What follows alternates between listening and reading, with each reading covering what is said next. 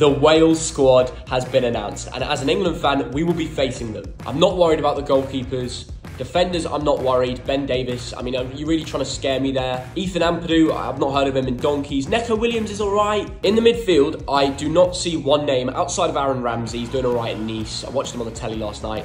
Good player. 1-1 draw to Lyon. But apart from that, I mean, Johnny Williams, I mean, are we playing in 2018 for God's sake? Joe Allen, I thought he'd be retired by now, lads. Come on. Forwards. You've got Gareth Bale, Kiefer Moore, who's doing well, Brennan Johnson, Dan James. There's good options up front, but the rest of the team cannot back it. Wales, you're getting destroyed in Qatar. I'm sorry, this team is bang average.